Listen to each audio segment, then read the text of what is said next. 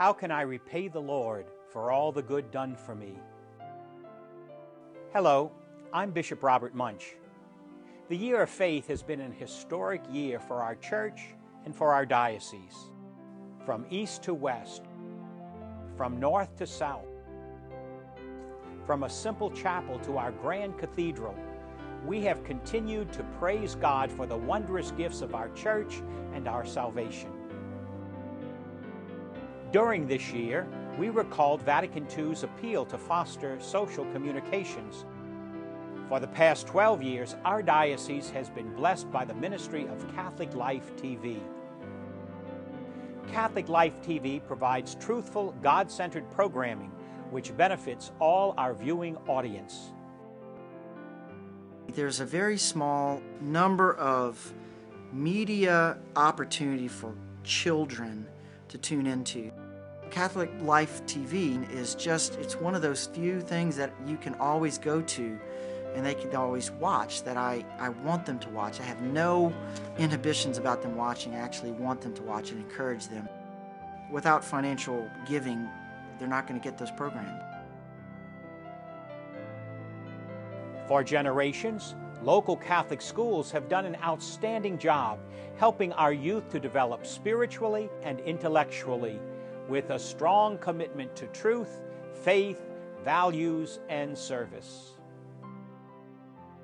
Every single day, I see a large majority of our students, as they learn more about the Catholic faith and about how we should live our lives, I see that that is part of the value of why it is so very important.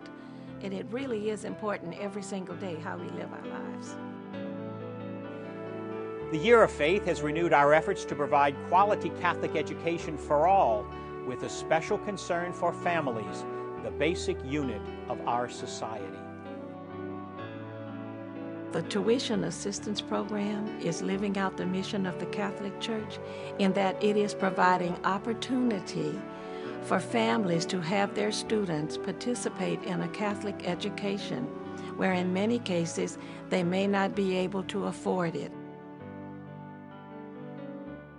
Newly elected Pope Francis tells us that God's grace always demands our openness to Him, our free and tangible response.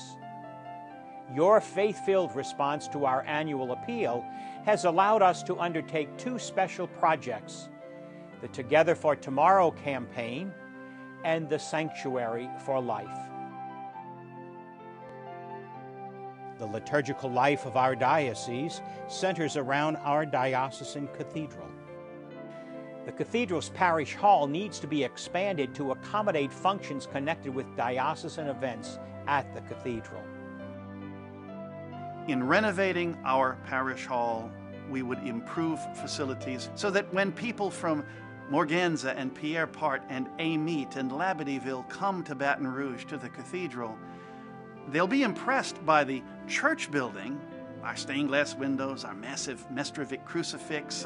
So much of the liturgy is done so beautifully and so well, but we don't want to disappoint them when they walk out of church into a hall that's too small, too crowded, almost to the point sometimes of being unsafe. Catholic Charity Sanctuary for Life is our diocesan housing for pregnant women in crisis, the only one of its kind in Louisiana.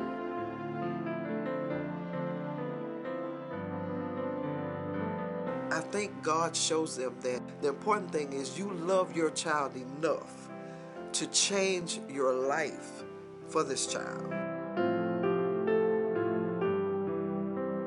Without God being seen through us, we won't survive.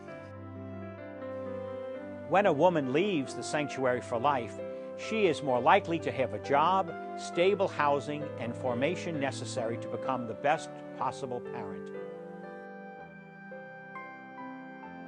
3,000 years ago, the psalmist recognized that praising God required not only hands and voices, but also hearts uplifted in gratitude.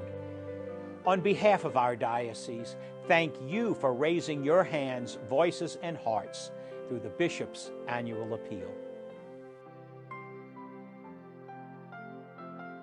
For more information, please call 225-336-8790 or visit baabr.org.